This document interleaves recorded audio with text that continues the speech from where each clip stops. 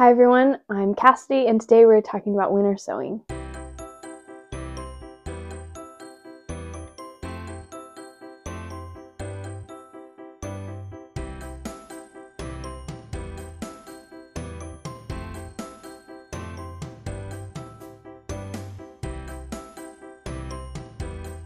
What is winter sowing? That is a great question. Winter sowing is a perfect way for people who live in zones 1 through 7 to start their seeds. It saves on space, it helps seeds have a higher germination rate, and you also don't have to acclimate your seedlings to the outside because they are already outside. With acclimating seedlings outside, normally you have to take your trays from your indoor sowing, you have to take them outside, you have to carry them all outside for a number of days before they're ready to be outside fully during the night.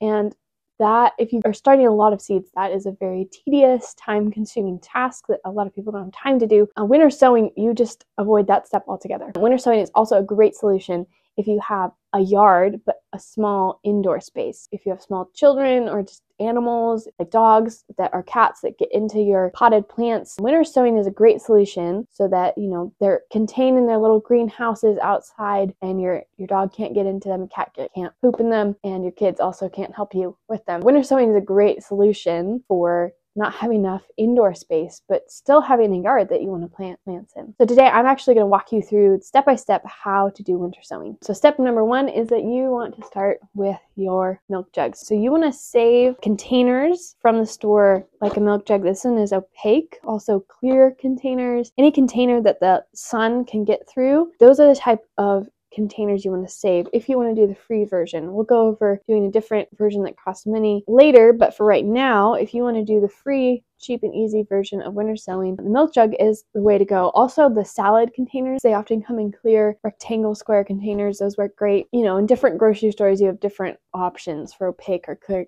containers. So just keep your eyes peeled for that. Start saving them now. You will need more than you think. Also ask your mom or your grandma, any family members really, or friends, to save theirs for you. I think even for a small garden, you could use 15. Say you start sweet peas in this, you're only going to start like 3 to 4 sweet pea seeds in one of these. Even for a small garden, you'd want 10 to 15 milk jugs. So step number 2, you're not going to use the lid. You can get rid of that. For step number 2, what you want to do is before you cut this open is you want to drill your holes. So you want to drill holes in the bottom for drainage. I also like to drill holes in the sides for some airflow. How I cut this in half is I actually drill holes to start where I want to cut. So I'll just do that right now.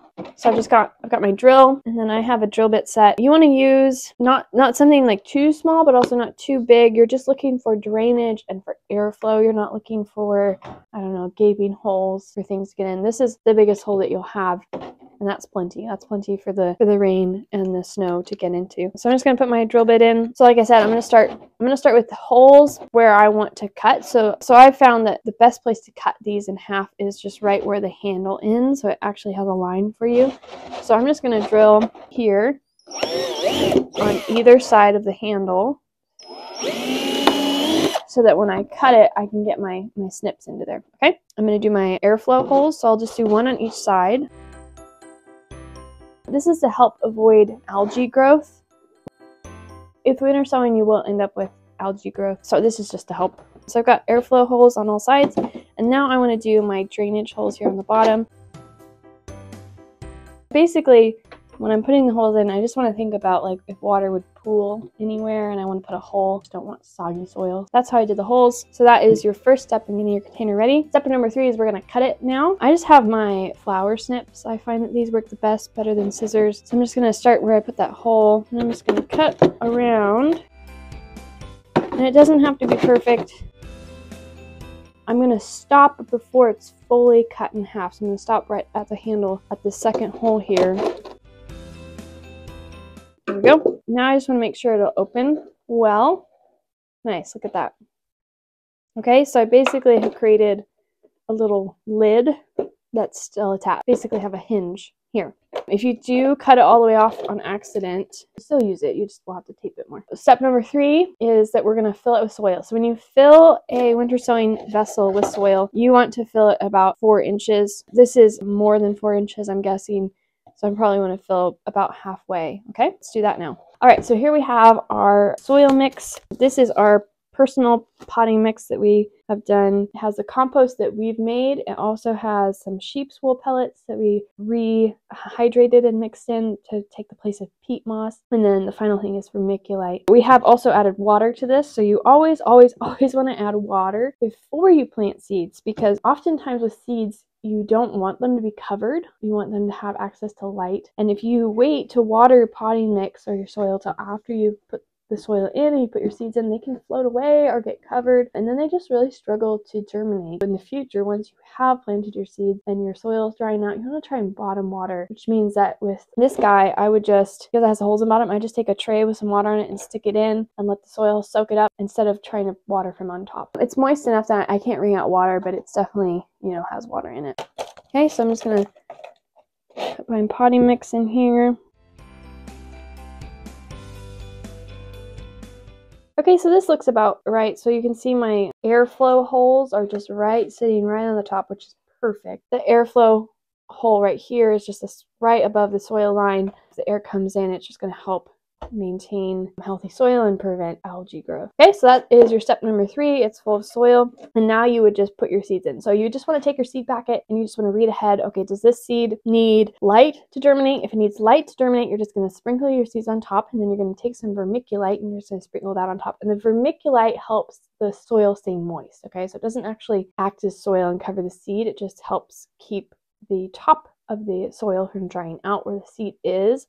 And so it gives the seed a better chance of getting light, but also staying moist. If your seed packet says to like lightly cover soil, you'll sprinkle your seeds in, then you'll grab another handful of your potting mix, and then you'll sprinkle it on top like that, very gently, and then very gently pat it down. That's how you do that. One of the things about winter sowing vessels is they're sitting outside exposed to the elements, so they're exposed to a lot of water. We'll definitely label it on the outside. However, there's a really high chance that that label will wash away or fade by the time you are ready to plant your seeds into the ground. What I do is I just take a Sharpie and I use a numbering system and then a spreadsheet. I just put a number 1 on it. And then on my spreadsheet, I would put number 1, and then I write on the spreadsheet what I planted in here. When I'm ready to plant these guys outside, I can just open this up and be like, oh, it's vessel number 1. Look at my spreadsheet. Oh, okay, that was my sweet peas or whatever it was. So that's just a helpful trick. We'll also label on the outside. Just a note on labeling. Labeling is one of the most important steps, and it's often a step that people forget. And I have been guilty of this myself many, many times, especially when it comes to variety, I've found. So like I can label the type of plant, then I like don't label the variety. So I don't actually know what color it's going to be when it comes up. So I highly recommend label, label, label. So we're going to move on to our next step. I'm going to go wash my hands. So I'm just going to take my Sharpie,